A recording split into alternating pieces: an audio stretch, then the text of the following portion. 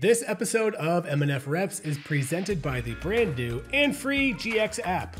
What is the GX app? Man, am I glad you asked. It's a training tool that combines years of data and analysis from super knowledgeable doctors, scientists, trainers, and strength coaches to help athletes of all skill levels unlock their potential. Add companion hardware like the GX Sweat Patch and the GX Smart Bottle to make the experience even more personalized. If you're dedicated to training and want useful, high quality, and well-researched material, you'll want to take a look at this app. Besides, it's free. What do you have to lose? This conversation is with Eric Freese. He is the principal scientist at the Gatorade Sports Science Institute, and there were a few things that I needed to know. For starters, what is the Gatorade Sports Science Institute? Turns out that Eric and his team are more ingrained in capturing and using data to help athletes perform better and less involved with finding new flavors for Gatorade drinks. A couple other questions I had: how did Eric's research integrate with the GX Sweat Patch and GX app? And most importantly, did he get this photo taken at Sears? The first thing is, what is the Gatorade Sports Science Institute? Gatorade Sports Science Institute was founded back in 1985, really initially with just the goal of being that kind of science behind the brand to ensure that, we were at the forefront of understanding what the athlete needs were and how we could best support them through nutritional opportunities. Initially really sporting, our main Gatorade thirst quencher beverage line, but like what else is there? What other opportunities are? And so our mission has always been to support athletes and practitioners to help them optimize their health, their performance through research, education, and service. So we have four main pillars. I just listed three of them. We have a research pillar, an education pillar, an innovation pillar, and a service pillar. And we have different groups of individuals that operate across all those different functions. All of us kind of wear different hats. We dabble in different spaces at all different times.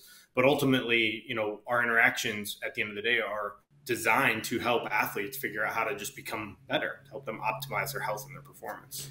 And you joined in 2018, right? So looks like, where'd you get that? That's a Sears picture, looks like, from But so this is on the Gatorade Sports Science Institute website, and I was going through your resume, I guess, which is probably abbreviated, but some of the areas of expertise, I'm curious to know specifically the last two, how you integrated them into the app, how you integrate them into your overall work there, like because obviously the exercise physiology and the high intensity interval training, in having input in that, and I'm sure you work closely with Dan Schaefer, who's in charge of the programming of the app. But the last two, is that more for work with the sweat patch as well as the analytics and the data that goes into the app to create those specific programs? Yeah, so I would say, I'll kind of take a step back here. So I already lived in Texas at that point, operating in a different group within our organization. And when we opened up the satellite facility here at the Star, it seemed like a great opportunity for me to join GSSI, get back into my core competency in and around exercise physiology and helping athletes. So I came here to launch this brand new lab. So when we first started there, it was a blank of a building. There was we had to get all the equipment in, we had to find everything, we hired staff. So we had to put together not only what the needs and demands were for a local facility to operate as a satellite research lab, but then also staff and resource it appropriately. So that was the first couple of years. And us being on the campus of the Dallas Cowboys World Headquarters, our primary focus was American football out of the gate, specifically kind of looking at the impact that football has and how athletes are recovering from football to identify, hey, are there nutritional opportunities that we can help athletes recover faster? But first, we really had to characterize the football athlete. And right now, there's just not a whole lot of stuff out there, very limited research on American football. Typically, if you do like a PubMed or a Google Scholar search for football, it's going to come up with all the, international football, soccer yeah, studies. Right. So you have to sift through a lot to find really much on American football. And they're here and there. There's some people who've done it, but it's very closed off. So we've kind of had to kind of build that from the ground up. So that was kind of the first thing that we've done. And then what we started doing is understanding that we had that ability to understand how athletes are responding and therefore how we can be a bit more prescriptive in providing recommendations to athletes. And that turned into kind of us taking on this GX personalization initiative. And now that's what not all of our lab responsibilities are, but most of my team's responsibilities, especially on the commercial integration side of things, once things have kind of gotten into the validation stage. Now, to directly answer your question around kind of the postprandial lipid metabolism and the phytonutrient supplementation, those were definitely areas of expertise from my past that I probably would say I don't have a whole lot of.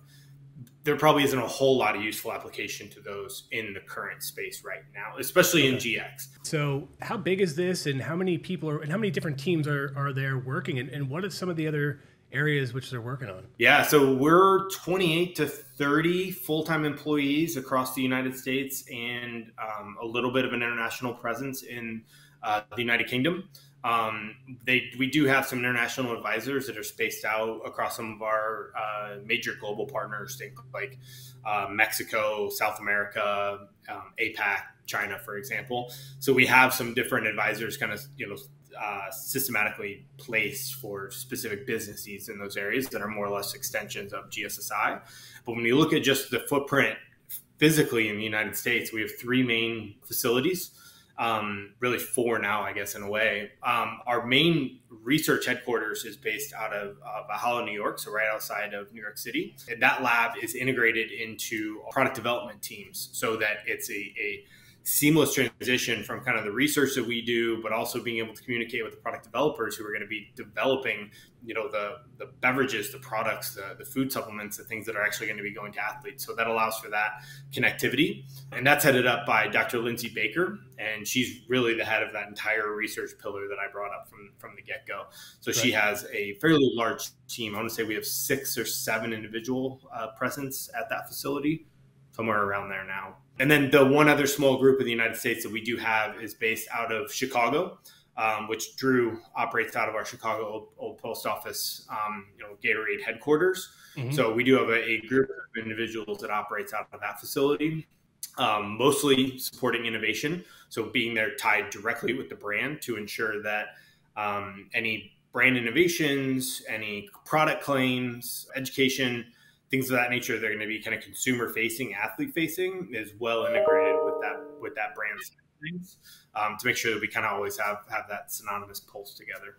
I didn't know it was that big. And I guess now that the app is launched, what is your day-to-day like in the involvement with it? Meaning, what is it that you have to do? Are you looking at analytics? Are you looking at feedback? Are you now looking at updates and version 2 stuff? What is it that you're doing to try to ensure that the growth continues? Yeah, that's a good question. I think it's twofold, and you kind of hit on this. It's one, being very closely tied to understanding how individuals are utilizing the app. Where are they getting stuck? What do the analytics and data pieces look like to where people are really ingrained and really passionate about using this piece of the app and maybe not these other features of the app? Mm-hmm. And then trying to understand the consumer problem of maybe why are they not interested in using that side, or what else do we need to bring in to make this more user-friendly to look at it? So like I said, my team, we look at both kind of the commercial front of kind of how individuals are utilizing it, how to best interact and make this as useful for the end consumer as possible. But also, to your point, it's what does this app look like in the next 4, 5, 6 years? What does the entire digital ecosystem look like? Is it more technologies? Is it more integrations? Is it APIs to connect to different pieces? We're already connected in with Apple. Right now, we don't have plans to pull any other data sources in right now, but assessing those types of things is highly important.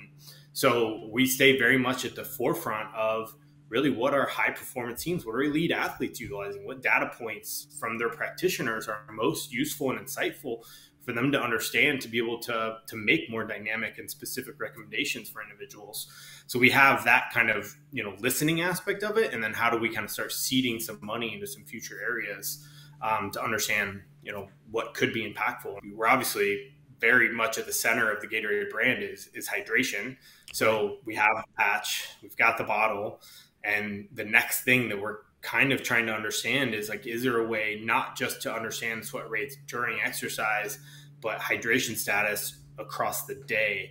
and during activity so that we can be maybe not even more prescriptive, but better prepare athletes to show up in a hydrated state versus them showing up dehydrated, them losing another 2 to 3% body mass and putting themselves at an even more disadvantage. So you've been at this since 2018. Now, technology changes really quickly, right? So you kind of have to be malleable in how you're doing things and be fluid and just change and adapt. Anything that you were really hell-bent on or that you really wanted to see happen and then something changed and it was just kind of like a whole big, like 2 steps back or anything like that? Those are some really good questions because at the end of the day, I think the scientist in me wants to collect as much data as humanly possible. But at the end of the day, you really only want to collect what's really going to be impactful from the user and really what's going to make a difference and be able to make more precise or more dynamic recommendations. You want, if you're collecting data from somebody, for it to actually be useful.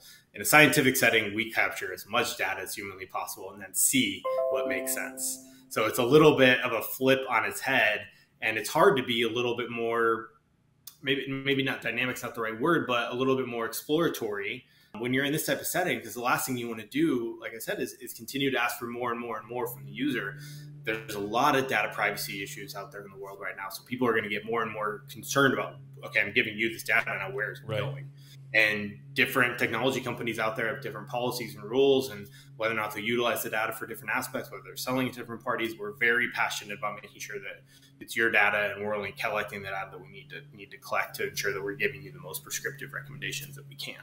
Now, that being said, I do think we're constantly looking at, what could make things more dynamic and how we can pull those in. The challenge there, and this is the interesting piece that you're kind of alluding to, is that, our designers are really good at making things, sticky for the consumer, but it has to be something that's going to change very rapidly. And actually you can see a benefit from it happening the second day, maybe not the second that you give it to them, but there's going to be continual changes day over day, week over week. I think like body composition, for example, is something that is used quite often in elite sport, and is used from a health and wellness perspective. Right. Could that be super valuable and impactful in our digital ecosystem? Yes. The problem is that doesn't change quite a lot. And you're also going to ask people to either, do they do an image scan? Do they go get a DEXA? Do they do a bod pod?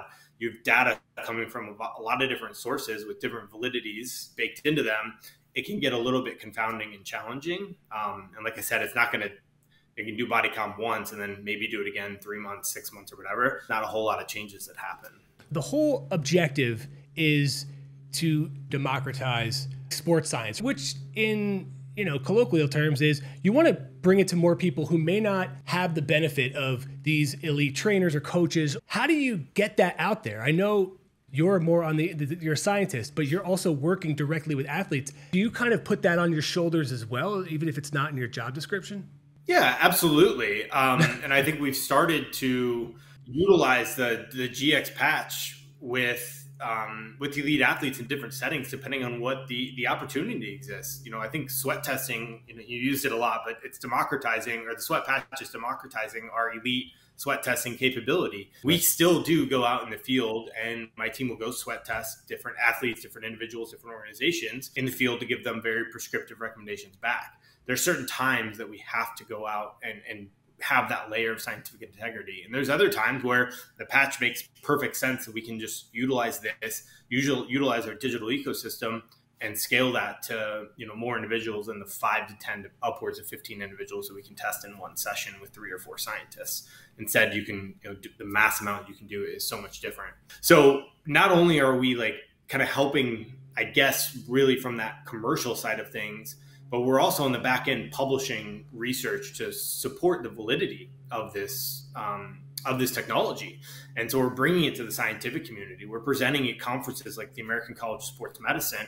We're showcasing work that we do and having it peer reviewed and speak about it so that we can get the comments back from other experts in the field to ensure that we're bringing the most valid technological device that we can to the market. And that's really Dr. Lindsay Baker's responsibility and job. And I think she's done a fantastic job over the past 6, 7, 8 years now, exploring different technology company partners. What is your suggestion for people about supplements or how to approach them, or, just your take on them, because I think a lot of people feel like they must have them. I think it's misinformation, not just about supplements. It's about food in general. It's about different diets. It's about different exercise training programs. Every which thing is, it almost has to be sold as this is the best thing since sliced bread.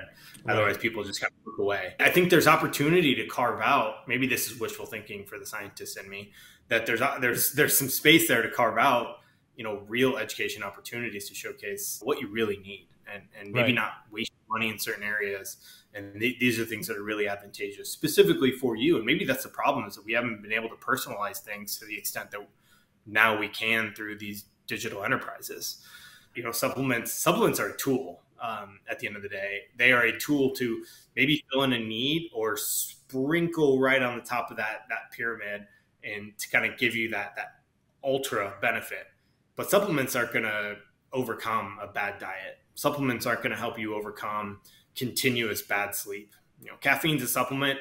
You had one bad night of sleep and you have to go train, or you really want to go train the next day, or you need to perform.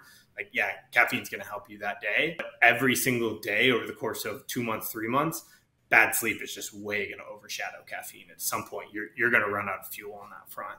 So I think you have to look at it almost from a pyramid approach. And you could approach this from anything, just from purely from a food perspective. It's getting the right macronutrients, total calories. Those things are at the bottom of the food pyramid. I will hit you up if there's any other follow-ups, but this was really great. I can't thank you enough for your time. No, I appreciate you, bud. I really do. So it's been a pleasure. All right. Take it easy. See you, bud. Bye.